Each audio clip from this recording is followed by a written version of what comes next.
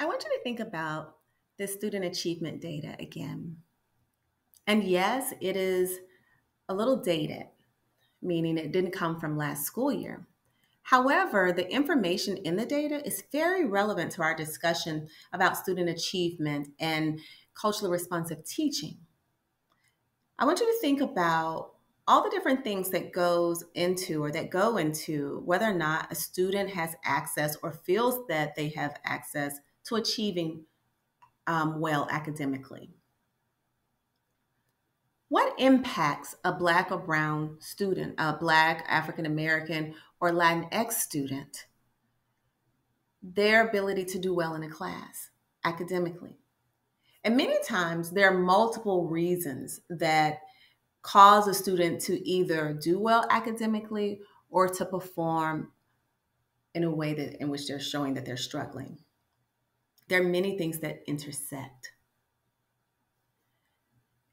We're about to explore some videos led by Dr. Bina Kandola, in which he's going to take a workplace example of one of the things that actually directly impacts student achievement, the sense of belonging, whether we're included or excluded, and how that then impacts engagement.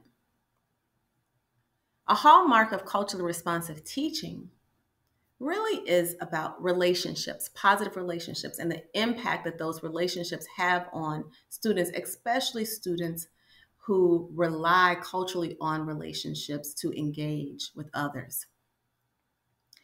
I want you to think about you now as a professional. Have you ever been in a workplace where it was just routine, where you received affirmations? Have you ever been in a workplace or any situation where you didn't receive those affirmations? And how did you feel? How motivated were you in your work?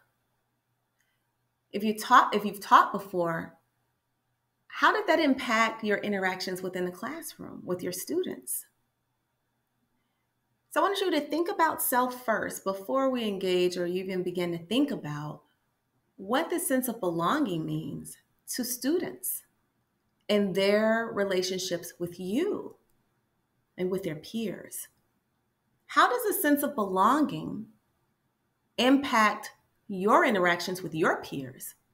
And if you're able to answer that, I want you to think about that same sense of belonging and how that impacts students' abilities to interact with their peers and also you. So enjoy this next segment.